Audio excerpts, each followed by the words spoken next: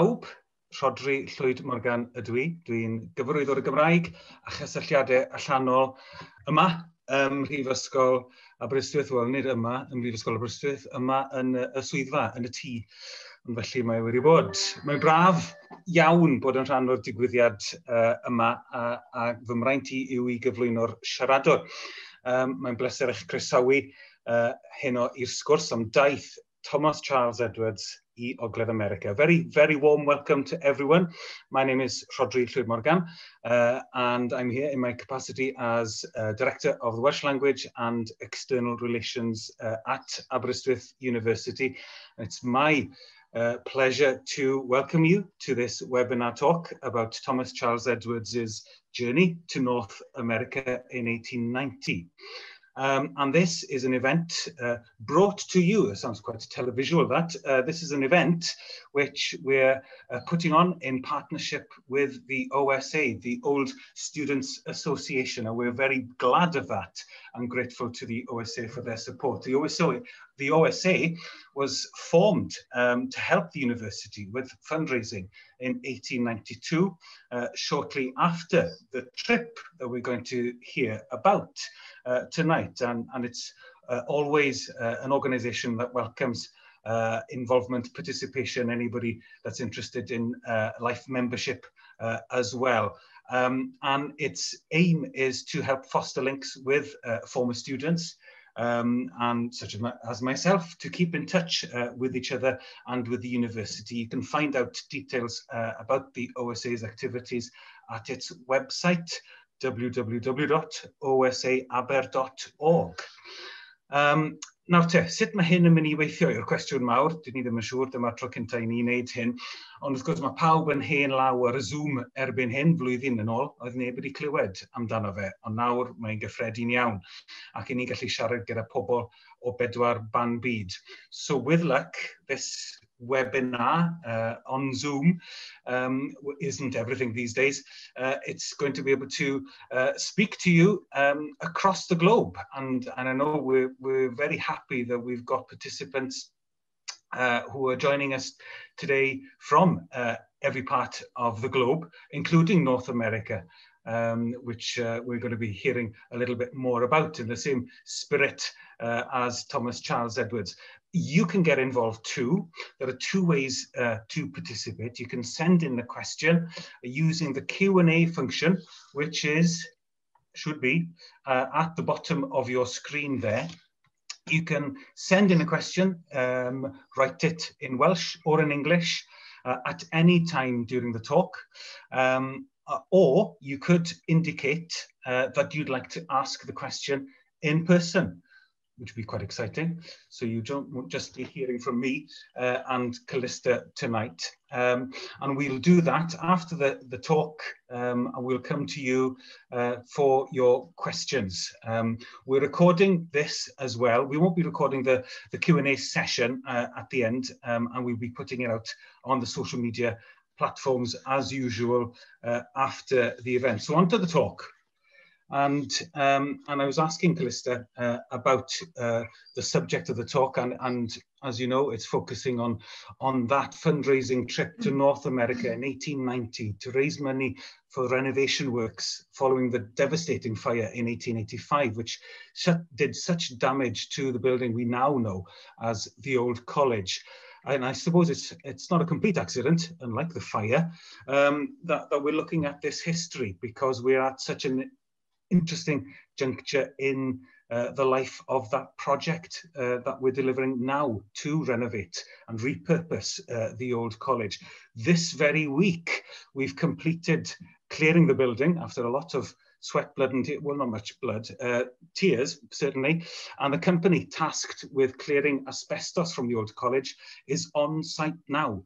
Hopefully, we'll be looking at builders on site before the end of the summer and looking to cut the ribbon on the renovated, repurposed Old College by the spring of 2023. So it's a really exciting time, and we're continuing to fundraise for it, of course, in order to make sure that we deliver exactly what the university, the students, the community deserves. So that's where we're at the moment. And I just want to say a very special thank you to so many of you who've already contributed and supported us. And thank you very much for that, as well as your support for other university causes, including student opportunities. It's such a valuable contribution to our work. Thank you. But over to the speaker tonight, Dr. Callista Williams, a brief word about her. So Callista completed an MA in History and Heritage at Aberystwyth in 2013, then a PhD with the Open University. Her PhD was part of an innovative collaboration with the National Library of Wales entitled The National Library of Wales and National Identity, 1870 to 1916. She now works for lifelong learning at Aberystwyth, where she's the Humanities and Science Coordinator and is making a brilliant job of that, if I might say so, and teaches history and genealogy as well. She's also a freelance researcher and a genealogist and has contributed to programmes on the BBC and S4C. I asked for a quirky fact and she gave me two. So Callista says she is fascinated by historical true crime and has spent lockdown investigating a case from 1920. She says no more about it than that. I don't know if it involves her, but she knows. And also, she was delighted, as the genealogist that she is, to discover that one of her own ancestors from Snettisham, Norfolk, was convicted in the 1840s of maliciously damaging a Scotch fir and was imprisoned for a month. Not a vandal, I don't think, but an early eco-warrior is the way I sort of read it. But anyway, so that's enough from me for now. You'll see me again when Callista's talk is at an end and we do a bit of Q&A. So over to you, Callista. Thanks. Diolch, Rodri. Okay, I'm just going to start by sharing my PowerPoint. Right. Takes a little longer to get ready when you have lots of online things. Yes, diolch yn fawr, Rodri. Thanks, Rodri. Diolch yn ddod heno. Y prynhawn yma, y bore yma. I'm aware that lots of people are joining us across different time zones heno as well. So thank you for coming this evening, this afternoon, and possibly this morning. And croeso, Bab, welcome everyone. My talk today is going to focus on a trip made by Thomas Charles Edwards, the first principal of the University College in Aberystwyth, to America and Canada in the summer of 1890. This was in order to collect donations to fund the renovation of the college following the fire of 1885, and specifically the college library. So I'm going to talk a little bit about, just correct my next slide. So first of all, how I came across the funding trip, and then a potted history of the University College of Wales and the fire of 1885. I'm then going to present a profile of Thomas Charles Edwards, who was the driving force behind this trip and played such a key role. I then want to look at the expedition itself, the motivation behind it, the logistics, and focus on the key locations that Edwards visited. And then I'm going to look at the key outcomes. How did the college benefit, but also how did the library benefit? And ask whether the trip was a success. Also throughout, I want to consider two broader questions. Why did these individuals choose to give money to this particular cause? And in what ways is this funding trip linked to Welsh national identity in diaspora communities? And then at the end, there'll be a point where you can ask some questions. So, how did I come across this particular funding drive? I came across this trip while researching for my PhD. So my thesis is a study of the establishment, management and utilisation of the National Library of Wales between circa 1840 and 1916. My work aims to situate the development of the National Library within a broader history of Wales during this period. My approach in my thesis was to connect the library to the cultural and political situation from which it emerged, posing questions about the library's relationship to Welsh national identity. So even though the National Library wasn't founded until 1907, a de facto National Library or collection was housed by the University College Wales, following a commitment by the college at the Mold Eisteddfod in 1873, So that's a year before the college was founded. So I was interested in examining the influencing factors that led to this pre-National Library being created, because one of my central research questions was, why was the National Library founded in 1907 and not earlier? What circumstances were required for a National Library to thrive in Wales? Well, I came across Thomas Charles Edwards' fundraising trip while exploring the College Library's history in the University College of Wales archive. My interest was piqued because Edwards' trip to America was to raise funds specifically for the College Library, rather than just for the general renovations of the college. So who was T.C. Edwards? So he was the son of Lewis Edwards, principal of the Bala Calvinistic Methodist College.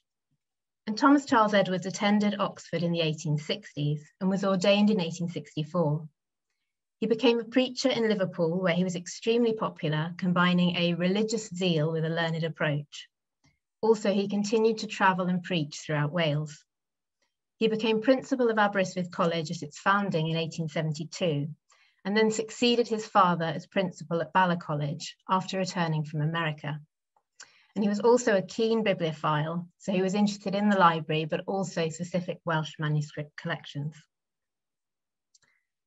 So the hotel building on the seafront in Aberystwyth had been purchased in 1867 for the purpose of a college which opened in 1872. But in the summer of 1885, the college was devastated by fire. And you can see here in this image, the college actually on fire in 1885. So this resulted in the death of 3 people and destroyed a large section of the building. And the North Wales Express reported at the time that, quote, "It was apparent that the northern wing, by far the largest portion of the building, was doomed, but the attention of the crowd had already been turned to saving the valuable books in the library. And it was due to the efforts of students and staff on the night of the fire that the library and half of the museum collection were saved." I mean, completely against health and safety when we think about it from a modern perspective, but it was really the efforts on that night that saved so many of the valuable collections of the university.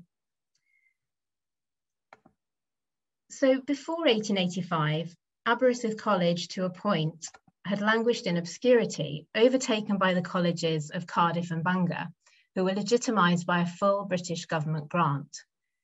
Aberystwyth was granted annually £4,000 in 1882, but this money was transferred to Bangor College following its founding in 1884. Cardiff College also received £4,000 when it was established in 1883, highlighting further the perception of Aberystwyth as a local college rather than a national institution.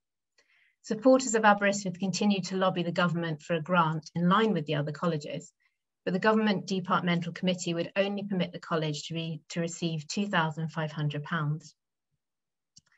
So the fire placed the college, already lurching from one financial crisis to another, in a precarious position, and this could have marked the end of the college. But interestingly, instead it triggered a wave of support. Again, the North Wales Express reported that the fire has brought about an excited and earnest zeal for the college's welfare and its rights that perhaps could have no other way have been aroused. Another college should be erected, and this time on the same footing as Bangor and Cardiff. Several newspapers in Wales and those circulated amongst the Welsh speakers of the United States printed Principal T.C. Edwards' letter to the Mayor of Aberystwyth, which contained the patriotic lines, "The college has at length had its baptism of fire. It will arise from its ashes with a new life. Wales will never now let it die." Following the fire, Aberystwyth's government grant was increased to £4,000, in line with Bangor and Cardiff, which is strongly supported by Welsh MPs from both political parties. And the sudden surge of support following the fire has swiftly raised Aberystwyth's profile and emphasised its role in the history of Welsh higher education. And as the historian Kenneth O. Morgan argued, firmly impressing itself on the social and national consciousness of the Welsh people in a manner unique to the educational world.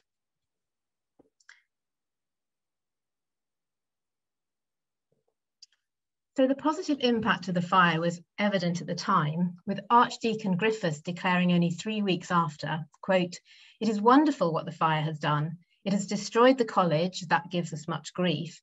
but it's also destroyed what has given me much gratification, a large amount of prejudice that existed in the minds of many against the college. So this outpouring of support ultimately benefited the college library, which would, following renovations, be housed in a purpose-built space with the protection of important Welsh manuscripts following the fire, now firmly on the agenda. So there's a real kind of side benefit following the fire, that these kind of valuable manuscripts were now seen as, you know, that they were unique and that something like a fire could destroy a huge collection in one night. So it really put them on the agenda. So after the fire, Edwards and others had been fundraising for the college in Wales and in the cities in England where there were Welsh populations. Edwards had been thinking about going to America since as early as 1888, as in February of that year, he sent a letter to the college secretary requesting, quote, "Will you kindly ask the treasurer in confidence what he would say to the proposal that he and I should visit the United States? I've received several letters from my friends in the States and they think we can get money for the college."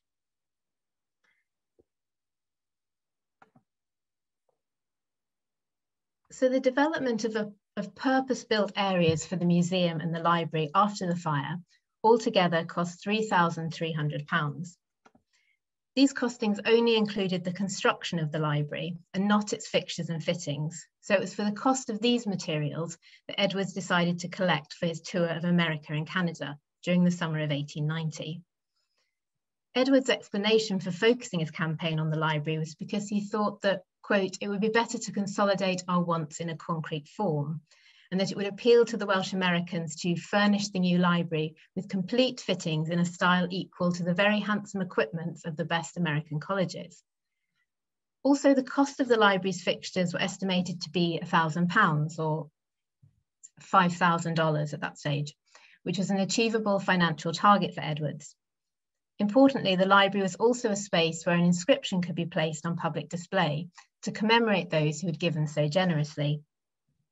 And Edwards explicitly told the American and Canadian donors about this planned inscription, which you can see here on the slide. And I'll translate to the English. So this library was furnished by the patriotic Welshmen of the United States and Canada, 1890, and then includes the proverb, "Hateful the man who loves not the country that nurtured him."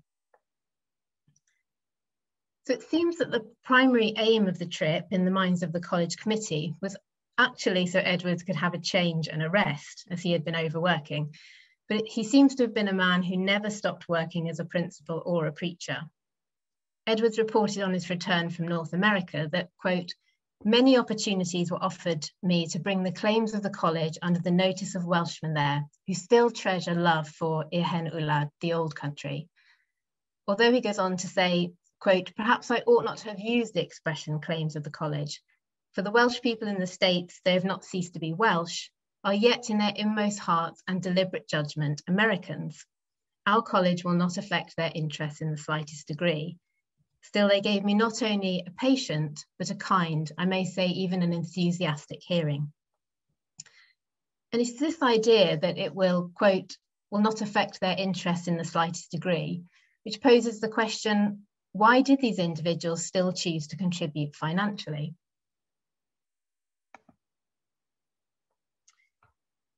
So as you can see here, I'm leaning on the work of Nielsen and Riddle, who've studied diaspora homeland investment in the 21st century.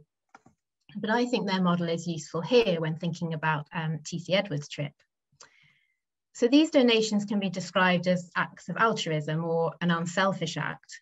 But Nielsen and Riddle ask, is investment motivation actually more complex? Could donating help to increase a person's social recognition within their diaspora community and their homeland, resulting in, quote, a group belongingness? Did they feel a socially constructed pressure, or what's known as a homeland duty, which was reinforced via the homeland, as in Edwards' visit? Could it help to increase a diaspora's members' social embeddedness, such as the density and strength of their social network ties in both the country of residence and the homeland? Or could they be motivated by potential personal satisfaction known as the warm glow effect, which is seen to be intensified in a group scenario? So I'll talk now a bit more about the trip itself and then return to these points again in the final section. So Edwards and his wife arrived in New York in June 1890 on the SS Spain, which you can see here. And a reception was held in their honor by the St. David's Society, presided over by Judge Noah Davis. Edwards took no time in mentioning the great debt of the college, and many of the wealthy Welshmen in attendance immediately pledged donations publicly at the dinner, including Noah Davis, who pledged $900.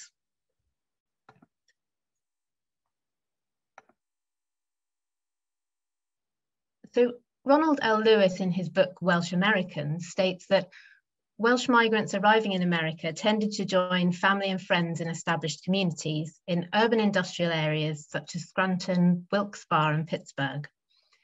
When Edwards visited in 1890, there were just over 100,000 Welsh in America, mainly in the states of Pennsylvania, Ohio, and Wisconsin. The Calvinistic Methodist chapel culture was central to these communities, and the chapel was a place where Welsh migrants met regularly, which was ideal for Edwards' fundraising, as he was able to address large groups without having to organise specific events.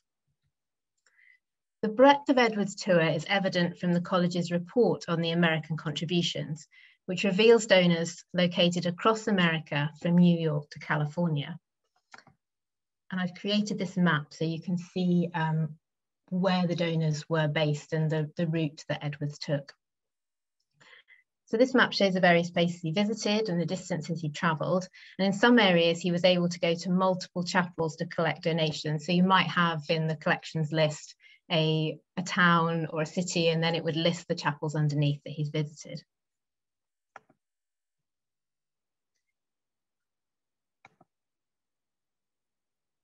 So although altogether Edwards raised approximately $4,530, of which 3/4 came from the states of Pennsylvania, New York, and California, where the average donation was just under $12. In these areas, some gave substantial amounts, such as David Edwards from Plymouth, Pennsylvania, who gave $125. David Edwards was born in Glamorganshire in 1825 and was president of Kingston Coal and director of Wilkes-Barre Hospital. Although other states gave less, such as Wisconsin, there was a high level of engagement, with 227 people giving $205, so less than $1 each. So really with this graph, I want to emphasize that yes, places like Pennsylvania gave a lot of money, but it's really interesting to see places like Wisconsin where a very large amount of people are just giving very small amounts.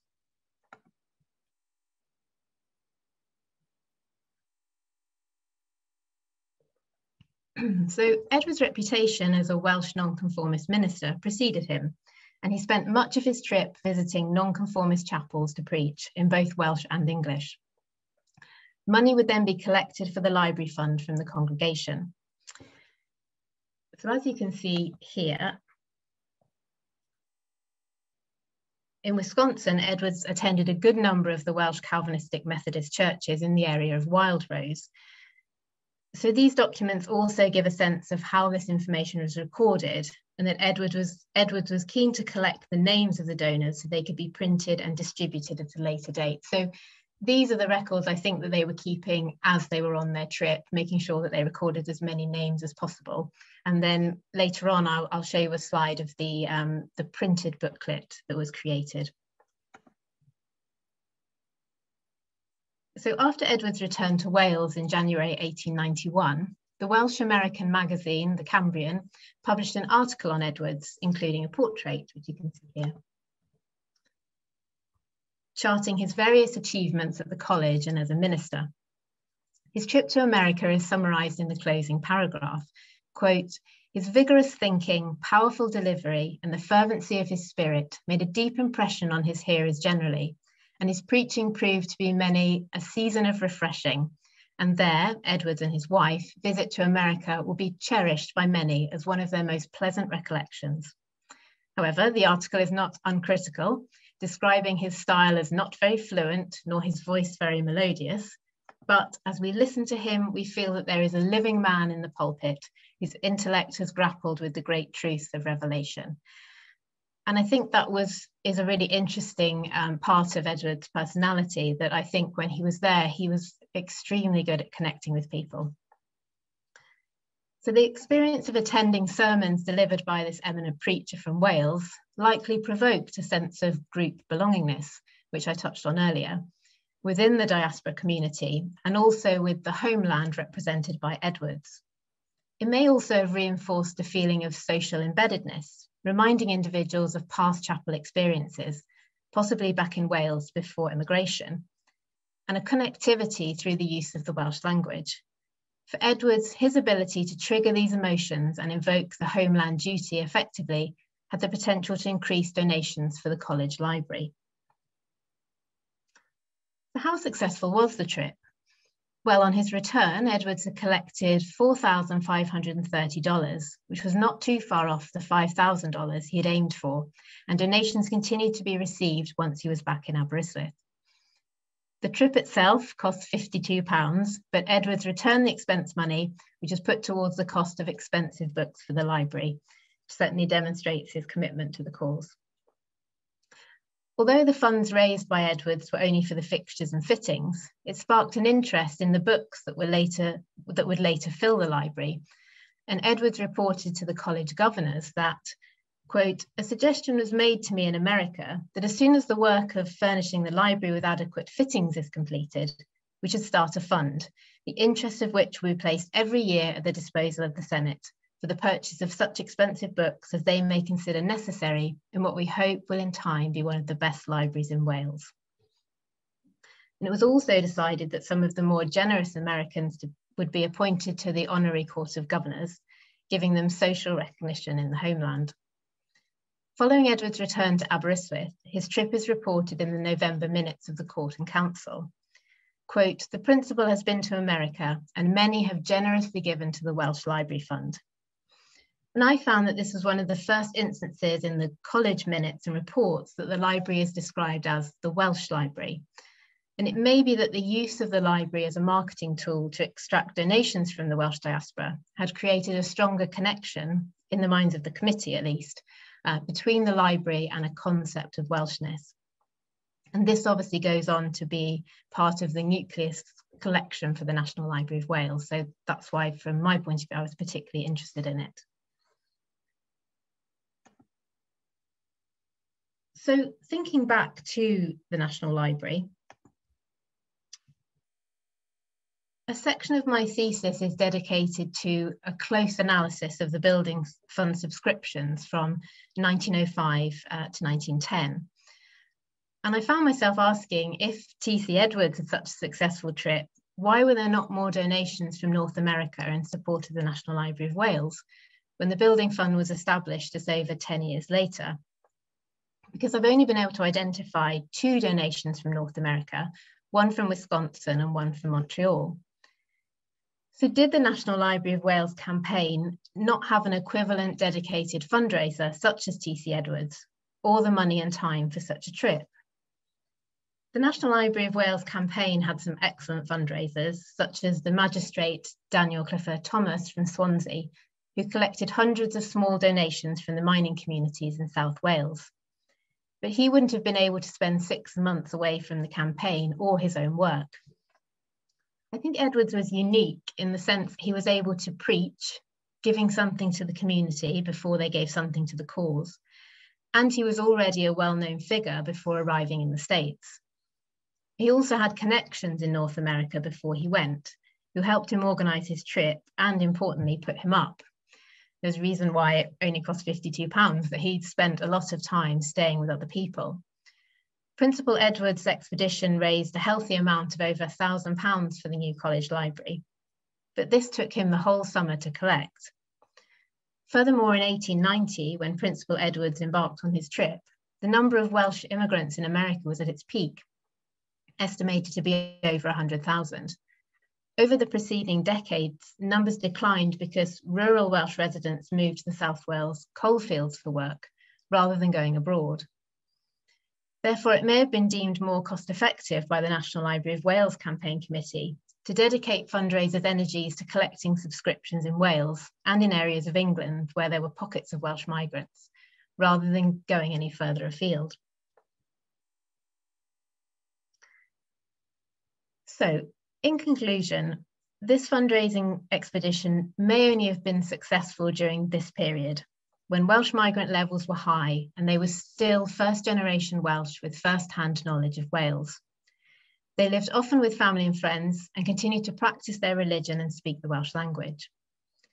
Edwards represents a combination of the traditions of nonconformity with a new invigorated Wales advocating the new Welsh higher education system.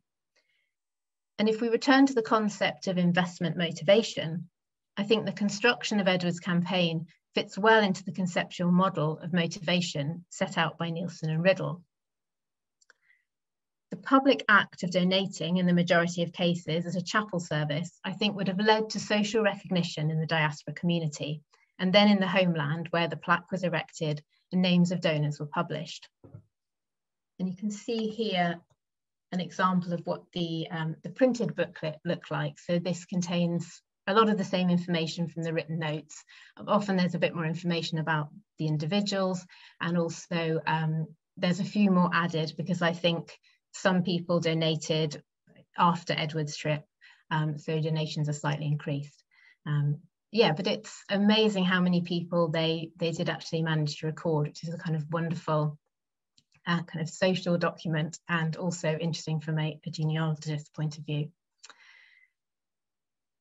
So to go back then to Nielsen and Riddle and this concept of homeland duty, which I think was represented by the presence of Edwards, maybe this duty would not have been as successfully evoked had only request letters been sent.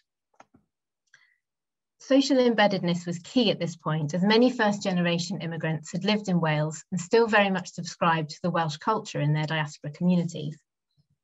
This may have faded over time as the immigrants and their children became more assimilated into American culture, and there was a decline in chapel culture.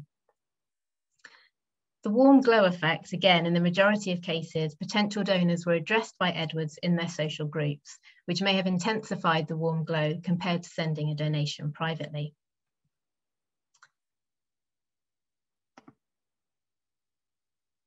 So after Edwards returned, so by the time the library opened, Edwards had actually left for the new role that he had at Bala, but he did return for the opening ceremony of the library.